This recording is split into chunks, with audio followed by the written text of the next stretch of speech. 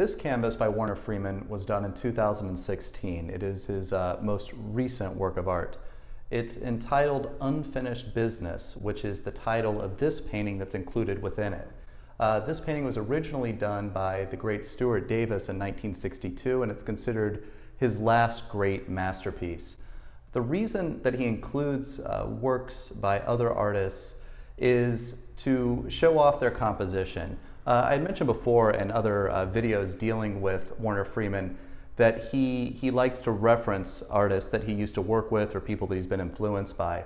So by including the Stuart Davis, he's doing so, but he's actually taking it one step further, and he's doing that by this section of window over here. What he's doing in it is recreating the composition within the Stuart Davis, again, within what we see through the window, and then actually having the sun project over to here. It's an interesting fact about these paintings in that a lot of people that come into the gallery, they wonder, is it actually three-dimensional? And they have to come and they have to walk up to it and they need to go like this just to be sure to themselves that, that the paintings are in fact 2D.